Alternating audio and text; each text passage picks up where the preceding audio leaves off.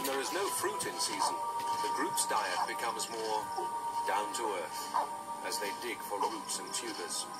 Australopithecus are masters of the varied diet. They have a number of adaptations for feeding themselves. Hands that have become nimble and dexterous since they are no longer used for walking on. Thick enamel on their teeth to help them cope with tough or dirty food. And ingenuity. Australopithecus can use basic tools like sticks to dig.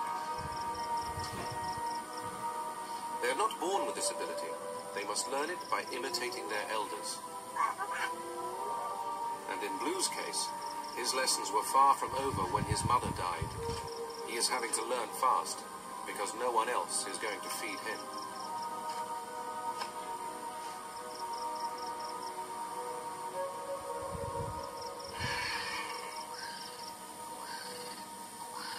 There is another very important element of their diet. Meat. Out on the savannah, carrion is quick to attract scavengers. Often the Australopithecus are among them.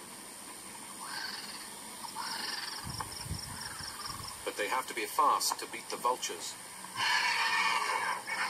In no time at all, they are all over the zebra carcass.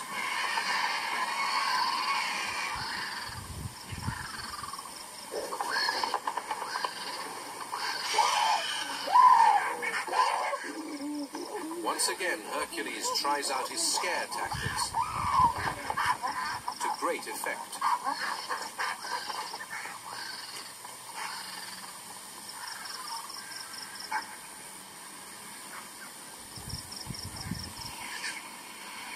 There is no clearer display of the group's hierarchy than the order they get food.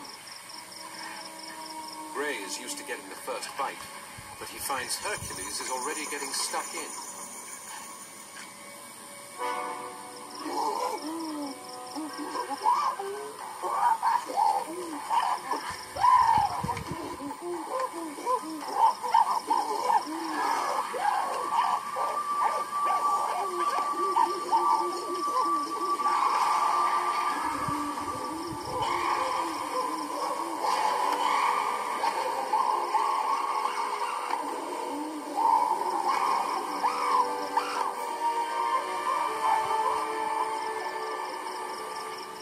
Nothing short of a coup. Hercules returns to the carcass as top male. At first, the group are unsure how to react to the change of leadership. Gray, meanwhile, nurses his pride in the background. Meat is only a small part of the Australopithecus diet, but it will become more important in the future for more human-like apes. An increase in meat eating will go hand in hand with an increase in brain size. Meat contains nutrients vital for big brains. Intelligent apes will develop special tools to get meat, until eventually they'll make weapons and won't be scavengers, but predators.